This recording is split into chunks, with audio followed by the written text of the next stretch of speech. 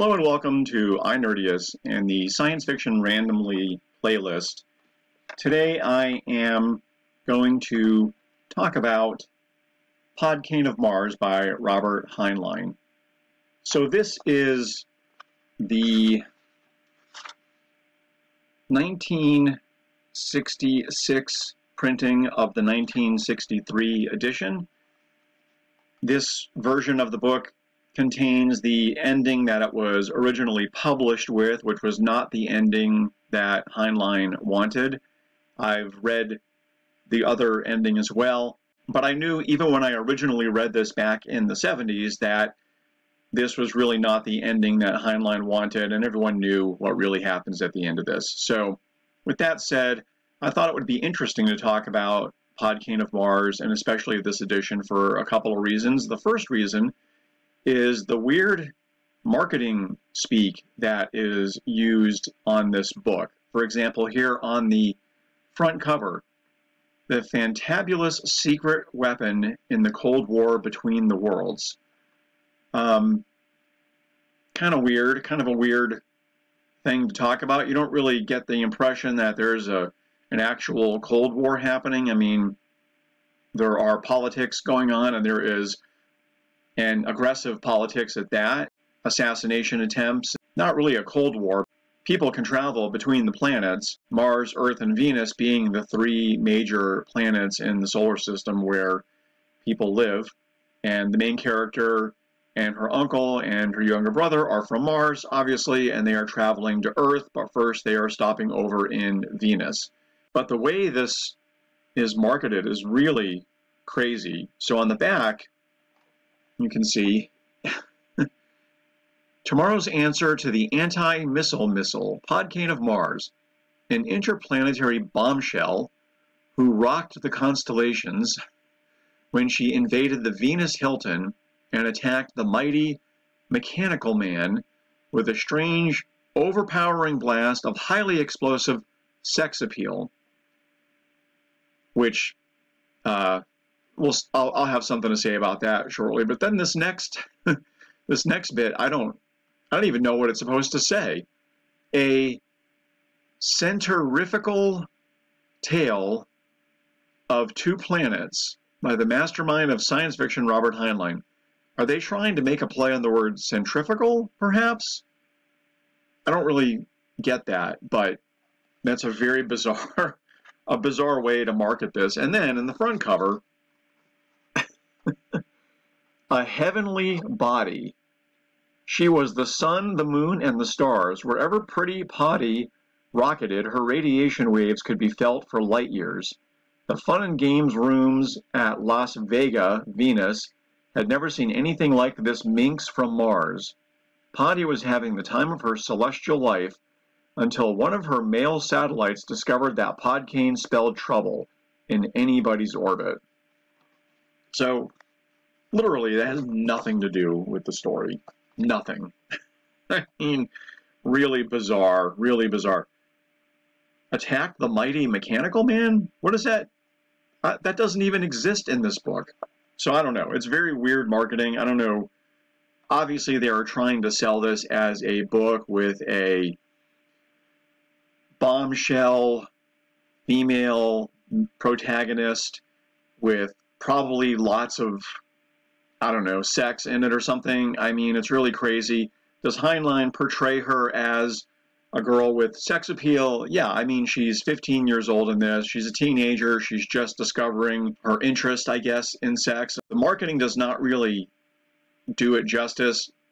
There are times when she is extremely, extremely self-aware of her, or aware of her effect on the men of the crew of the ship that they take from Mars to Venus, and also of the men that she meets on Venus. Is she portrayed as attractive? Yeah, although she doesn't realize it until later on. She just thinks that it's because she has a female body, that somehow that's all is required to attract all these men. There's a lot of attention paid to that and the way she thinks. Now, obviously, not being a 15-year-old girl, I don't know if that's the way girls actually think at that age, but Apparently Heinlein did, or at least thought this girl thought that way. She does have a high IQ, so maybe she's more aware and more self-aware than most teenage girls are. I don't know. It's got a lot of typical Heinlein gimmicks in it. There's the high IQ characters, especially the younger brother Clark, who has an absurdly high IQ. Weirdly, it seems in Heinlein's world, when somebody has a high IQ, they have a low EQ, I guess. They lack emotions, so there's sort of a negative relationship going on there. The higher somebody's IQ is, the less they feel emotions. That seems to be the case definitely in this book. In fact, at the very end, the character Clark, who is a little boy really in this, I don't even think he's a teenager yet, says that he wishes he could cry. Like, he's so smart that he can't even cry when well, I'm going to give a spoiler away here, sorry, when his sister is killed. So that's a little bit much, in my opinion. People with high IQs actually still feel emotions. There are a lot of the typical Heinlein idiot lectures about science, about how space travel works. There is a lot of politics talked about in here, where the main character's uncle, Podkayne's uncle, tells her all about what's going on politically in the situation that he's involved in, which is really the plot. Podkayne is not really involved in the main plot of the story here.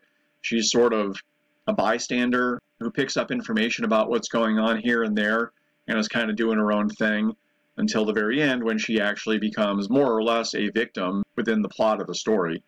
So that's a little bit weird, but I don't really mind that. I kind of like it when the main character is not necessarily the main person involved in the story, in the plot, I mean. She's the main person involved in the story, obviously, but not in the plot, per se.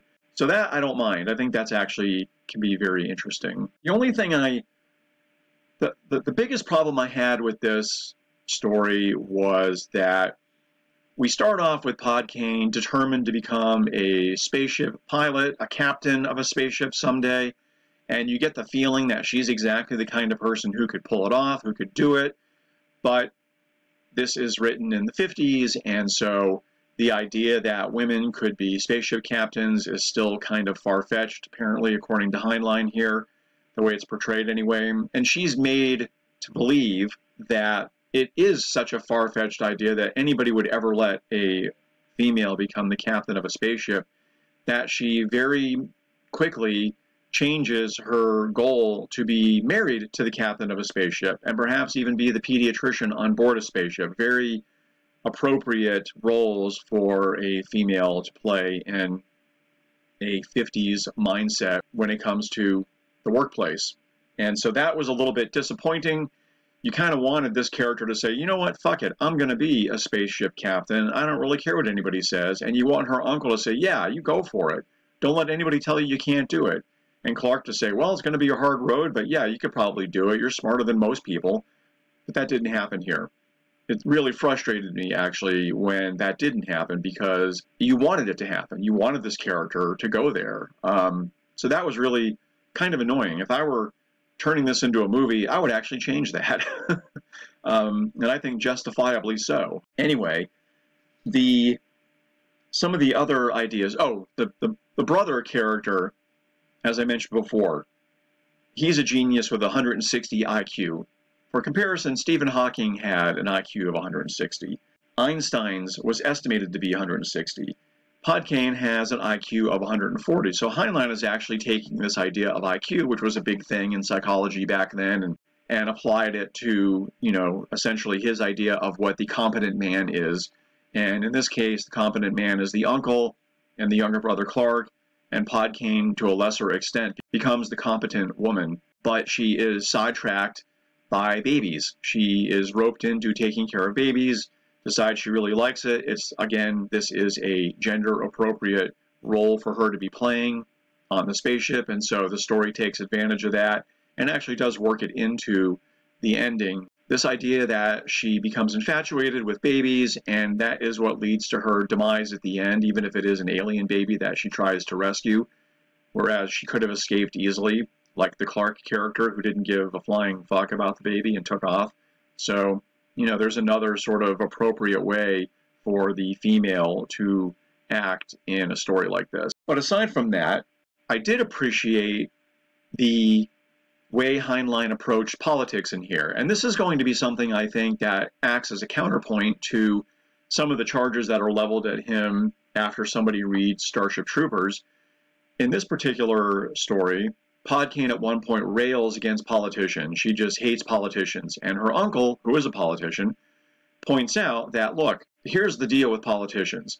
We need politicians to settle disputes. If we don't have politicians settling disputes, then the only other way to settle them is through fighting, through war, through force, the use of force. And so, yeah, politics may be a terrible way of getting things done, of making agreements and trying to avoid conflict, but it's better than the alternative, which again is warfare. And he makes a very eloquent argument and sets her straight in that regard, explaining why we need politics and why politicians matter. Of course, there are good politicians and bad politicians are the ones that take advantage of their position and lead the various parties involved in negotiations, for example, towards resolutions that may actually result in fighting.